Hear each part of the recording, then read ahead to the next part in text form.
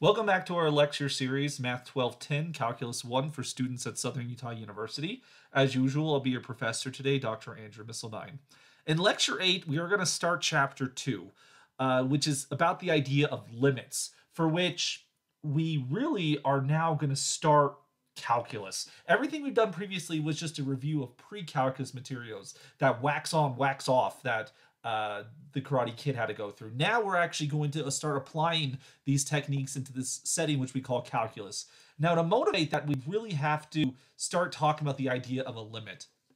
And while many calculus textbooks and classes try to start motivating this with tangent lines and velocity, that does make sense. We're going to take a slightly different start to our discussion of limits in this course. And we're actually going to introduce the idea of a limit using the vehicle of error and tolerance. And so to explain what one means by error and tolerance, I'm going to borrow a homework exercise actually from James Stewart's calculus textbook. As of the 8th edition, this should be exercise 2.4.12. So imagine a crystal growth furnace is used in research to determine how best to manufacture crystals used in electronic components for the space shuttle. This does kind of date the problem a little bit. Sorry, they don't have space shuttles the way they used to, but that's beside the point, right? For proper growth of the crystal, the temperature must be controlled accurately by adjusting the input power. Suppose that the relationship is given by the following, which you can see here on the screen. T of W, where T is the temperature of the oven, of the furnace in Celsius. I know a chemist just tried somewhere. It should be in Kelvin, but we're going to measure it in Celsius. So the formula T of W is given as 0.1 W squared plus 2.155 W plus 20, where W right here is measuring the power input into the furnace measured in watts. All right, so we have this relationship between the temperature of the furnace and the wattage of the furnace. And this is how a typical electrical oven works, that maybe we send electrical current through some type of heating element or other capacity. You don't need to get all the details of that. But basically, we insert more power when we want it to get hotter, and then we lower the power when we want it to get it cooler. This is an important thing to remember when we have a function relationship, that with a function relationship, you essentially have two variables in play. There's the variable W here, which in our situation is our input variable, right? This is the variable, sometimes it's called the direct variable, because this is the variable that we actually have direct control over. We control how much power is entering the system. On the other hand, T here is what we could call the output variable, or we could call it the indirect variable. And I really like that name there, because with the indirect variable, we don't actually have control on what it is. We have control over W, and then from W, this function relationship then causes T to change. Because after all, variable, the word means able to vary, right? So T will vary based upon W. We actually have control over W. We don't have control over T, not direct control. So we, as the operator of this furnace, we have our direct variable W, and then the indirect variable is T here. Keep that in mind as we continue on with this problem. So imagine how much power is needed to maintain the temperature at 200 degrees Celsius. Let's suppose that the engineers who work in this lab here know that 200 degrees Celsius is the optimal baking temperature for growing these crystals, so that we know. But we can't just wave a wand and make the furnace turn to 200 degrees, because again, we don't have direct control over the temperature. We have control over the wattage. So it's important to know the variable we have control of, how do we control it to cause the variable which we don't control, but we want to influence?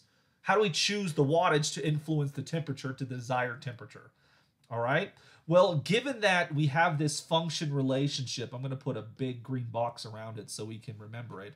Because we have this function relationship here, if we want the temperature to be 200 degrees, essentially we're trying to solve the equation T of W equals 200 degrees. Now, that's an equation we really can't solve by itself, but if we make the relationship, T of W is this quadratic polynomial, then we have to solve the equation 0.1 W squared plus 2.15 W plus 20 equals 200. This is an algebraic equation which we potentially could solve. Like if we were to subtract 200 from both sides of the equation, you get 20 minus 200, which would be negative 180. We then have this quadratic equation right here in standard form, for which from a previous algebra or pre-calculus class, we then have an inkling on what to do. We could try solving it by factoring, by completing the square. Given the decimals going on here, I think probably the best approach is just going to be use the quadratic formula. So sing along with me. Pop goes the weasel. I'm not actually going to sing it here. But we see that based upon the formula right here, W equals negative e plus or minus the square root of b squared minus 4ac all over 2a. All right, you can do that to the tune Pop Goes the Weasel, right? Now, for us, I didn't do plus or minus because notice as this number right here is negative and a square root's always going to be positive by definition. If I take a negative minus a negative, I'm going to get a negative wattage, which that doesn't make sense for this problem, right? This is why we often have to analyze things like domain. What are the acceptable values for my variable w? A negative wattage wouldn't make any sense in this context, so we can restrict our attention just to the positive case. Now that with the quadratic formula, if we just focus on the positive side, then we know that this just becomes a number crunch at this moment. We're going to get 2.155 squared is approximately 4.64403. If you take negative 4 times, well, actually, if you take 0.1 times 180, that gives you 18. 4 times 18 is going to be 72. It's a double negative, so it makes it a positive. So we get this number, 4.64403 plus 72. If you add together the terms of the radicands, you would get 76.644, etc. Take its square root. That's about 8.75466. And then subtract from that negative 2.155, we get 6.59966. Divide that point by 0.2, because remember the numerator was 2 times 0.1, so you get 0.2. So when you divide that out, you're going to get 32.9983, which is approximately 33 watts. All right, so by solving this algebraic problem, we see that 33 watts would be how much power we want to enter into the system to get the ideal temperature of 200 degrees. But 33 watts isn't actually the answer. This is an estimate of the answer. We rounded to the nearest watt. If this formula, remember the green box from a moment ago, if this formula is to be taken without any criticism whatsoever, like how reliable is the formula, we'll think of that as a black box or as a green box in this case. If we just accept that this formula is absolutely true, then the correct answer is not actually 33 watts. It's 32.9983. But even that answer isn't actually precise, because you'll notice along the way, right, 2.155 squared, is that exactly 4.64403? I would probably guess not.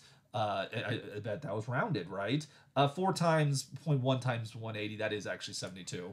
But the thing is, this right here was probably rounded, right? So there's some type of rounding here. You add it to 72, then take the square root. This number is rounded as well, because after all, we're in irrational numbers at this point. In which case, when you add that together, that's legit. But then you divide it by 0.2. There's a lot of rounding that we did along the way, and then we finally rounded at the very end. So with all of these rounding, we get error into the system. That is, our calculations are not exactly precise. The precise answer would be an irrational number. Again, that's not even talking about how erroneous the original model is. If the model is accurate, we still are going to have some type of error. So assuming 32.9983 is pretty good, is rounding that 100th, 2/1000ths of a watt, does that make much of a difference? Well, it's not going to be precisely 200 degrees Celsius. So one then sort of asks, well, what's allowed then? Getting exact precision, like perfect 200 degrees Celsius, that's not going to happen, right? Even if our instruments were so precise, we could get that 32.9983 watts each and every time, right? There's error in that number. It's going to fluctuate a little bit, right?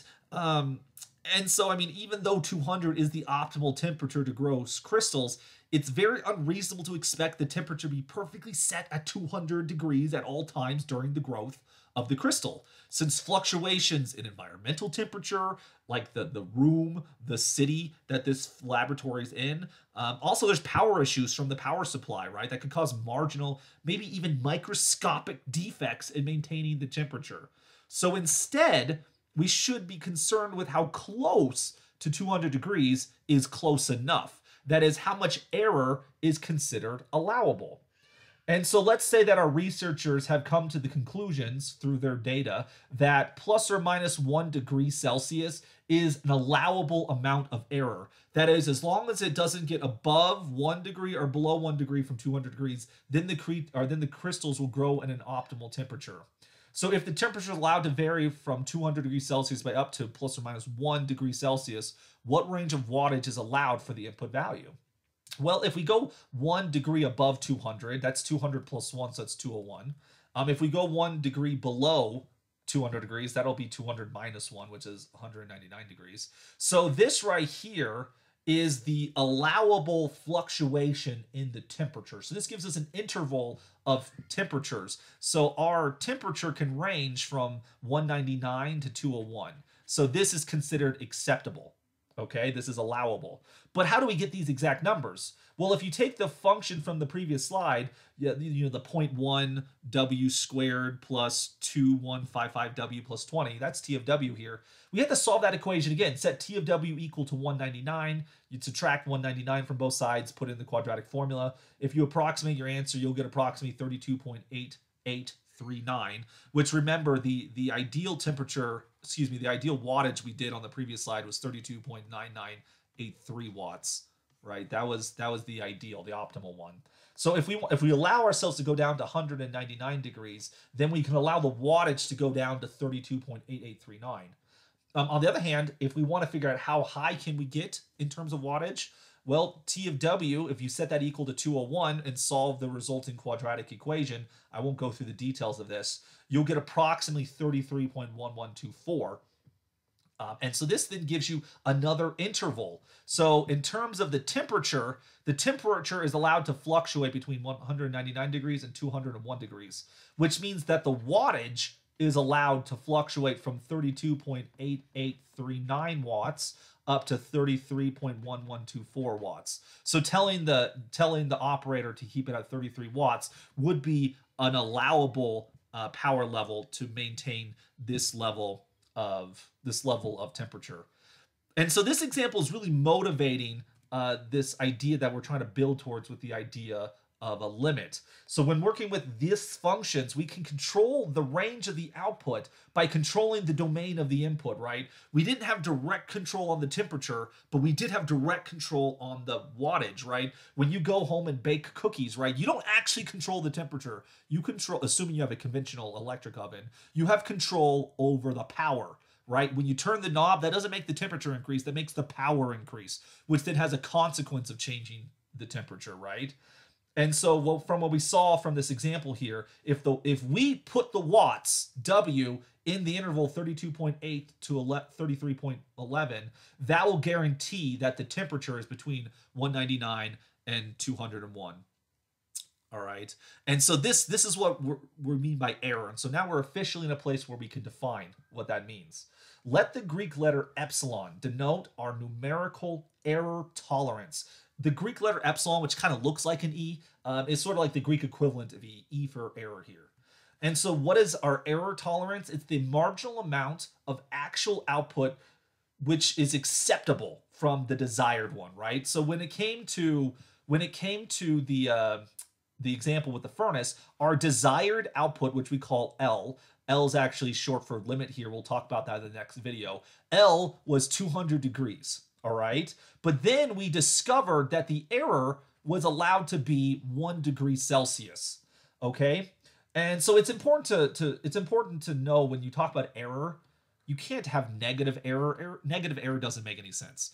Also, you can't put error to be 0, because 0 error will mean perfection, for which, although that would be ideal, that's not practical. We anticipate error in the system, so we're not going to allow negative or 0 error. So oftentimes in context of limits, people often say things like, let epsilon be greater than 0. We're saying that we have some specific positive value for error, although in proofs, we like to keep this generic. For the setting of the exercise we just did, the error was specifically 1. That was the allowed error in that example.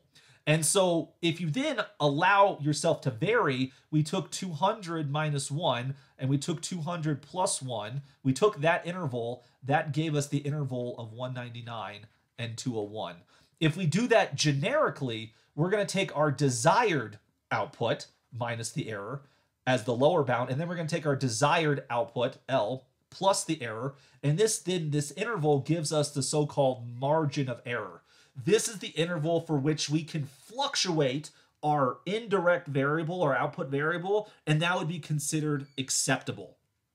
Okay, so the margin of error is this allowable fluctuations. And you know, as students, as many of you watching this video are probably students, another good example of error, take your typical calculus student, say in a class like this one.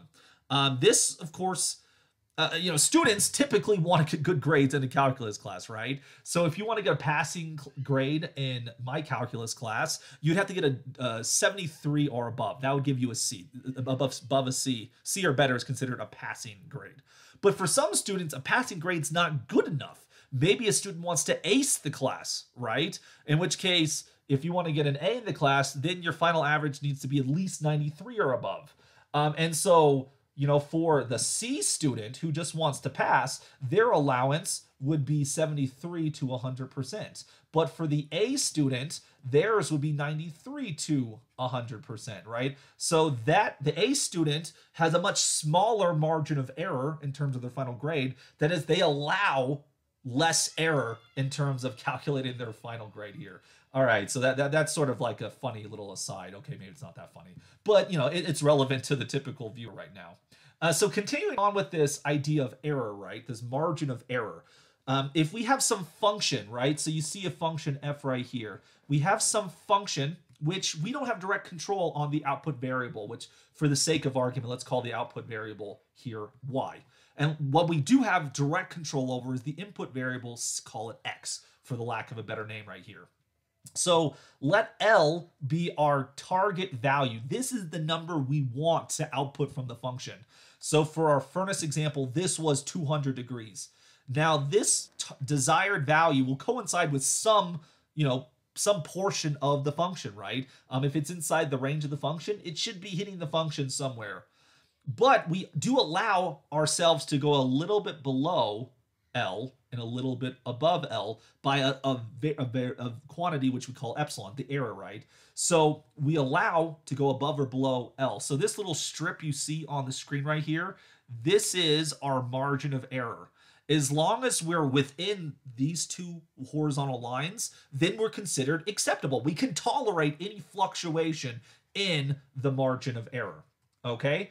And so therefore, what we're looking for is this expression right here. F of x, which is the y-coordinate, so y equals f of x, as long as it's greater than L minus epsilon, the lower bound, but less than L plus epsilon, which is the upper bound, that's considered acceptable. If f of x is between if f of x is between L plus or minus epsilon, that is acceptable. Which, because of the symmetric bounds right here, we can actually simplify this box in the following way. If you take the absolute value of f of x minus L, that needs to be less than epsilon. The idea is, if you take the absolute value, we don't know if you're a little bit above or a little bit below L. So that way we can get rid of the plus and minus epsilon. We can consolidate it as a single statement. All right.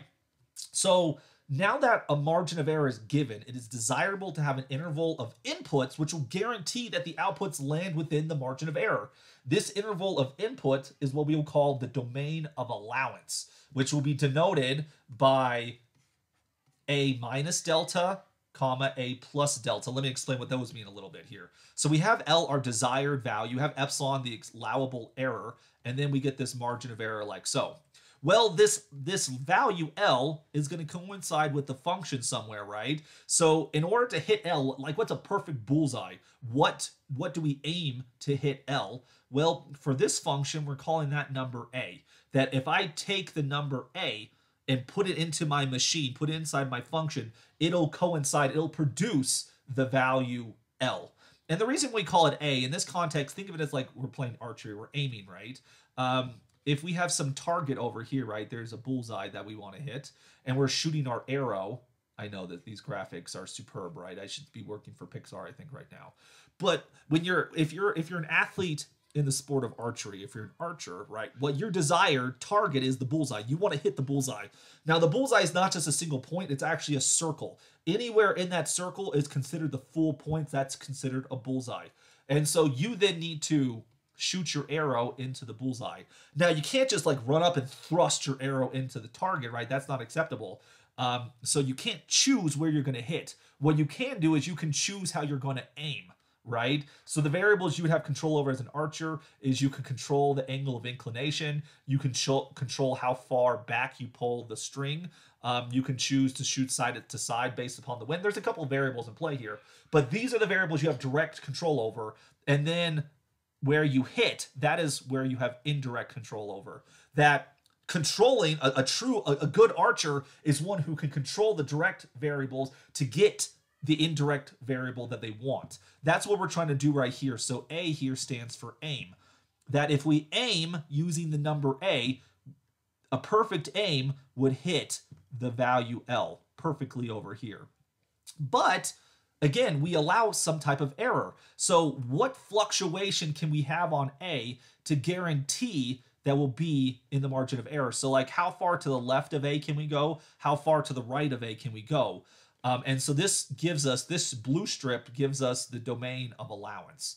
If our input is within the domain of allowance, that'll guarantee that the output is within the margin of error. And so we want to choose delta. So how far to the left or right of A can we get? So we have our margin of error and our domain of allowance. Let's consider the previous example and make sure we label all of these parts right here. So our target value, like we said earlier, was L to be 200 degrees. That was the target. Our epsilon was 1. We were allowed to go 1 below or above 200. And so this then gives us our margin of error. Our margin of error sitting right here. So then the perfect value that hits 200 degrees, that was our number 32.9983. So that was the perfect value. If you hit the wattage at that value, you'll get 200 degrees precisely. And then we saw that our domain of allowance here was that if you had 32.8839 watts, you would hit 199 degrees. And also, if you had 33.1124, that would give you the 201 degrees. I'll just label those real quickly. 199 degrees. Now, when it comes to our picture that we have right here, you'll notice that you go the same amount above as you below. But because of a function's curvature, it could be that one side is more oblong than the other. And so what we're trying to do, what the type of homework questions you'll see for this type of unit right here, is we're trying to figure out what symmetric choice of delta are you going to choose. And so what you're going to do is you're going to look for the piece on the left side, the piece on the right side. You're going to subtract it from A and then pick the smaller value. So the minimum is going to be this value delta that we're looking for here. And so for our function, if you take the A value, 32.9983, and subtract it from the left bound, 32.8839, you get the value 0.1144. Okay? If you take the bigger value, 33.1124, and subtract that from A, which is 32.9983, that'll give you 0.1141, which you'll notice that this one was a little bit smaller, 0.1141 versus 0.1144. So it turns out on the left, you actually have a little bit more allowance than you do on the right. But we're always going to choose the restrictive. We have to round to the smaller one here. And so for this problem, the delta value is going to be 0.1141. And then that gives us the domain of allowance. You're going to take your A value and subtract from it and add to it delta. So 32.9983 subtract delta gives you 32.8842. You'll notice that's a little bit closer to A than we started with. And then the other one will be 33.1124, which is A plus delta.